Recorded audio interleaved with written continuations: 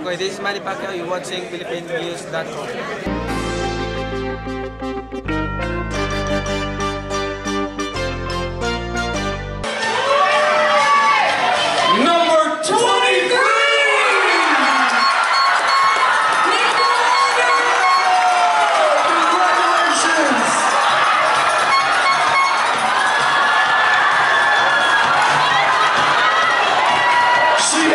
So many awards tonight, and she gets the big crown, Miss Philippines USA 2017. Congratulations!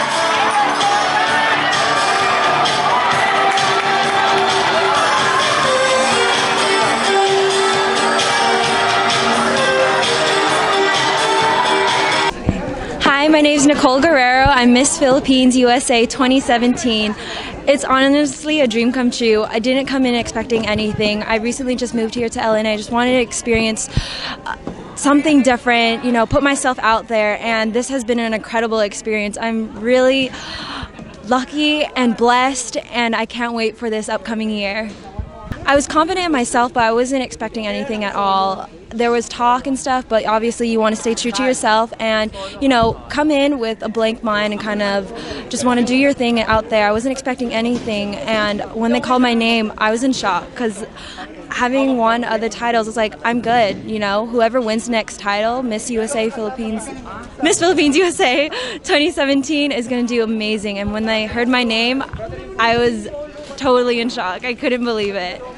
For me, I'd love to do work with single parents and also after-school programs for kids, and as well as suicide prevention. Those are like the main three that are dearest to my heart. Growing up, my mom was a single parent, so I understand like the troubles and like hardships she went through to, you know, get me here where I am today. And then putting myself into after-school programs definitely shaped who I am, and, you know, learning so many experiences and, you know, being close to other kids and like learning so much from all of those activities. It's been amazing, and I want to just give back to those who aren't able to, you know, go further, and just want to push them to believe in themselves, as well as those who are going through tough times with suicide, because it's the second, I believe it's the second killer within young adults, and I just want them to understand that they're worth it, and, you know, no one should feel alone.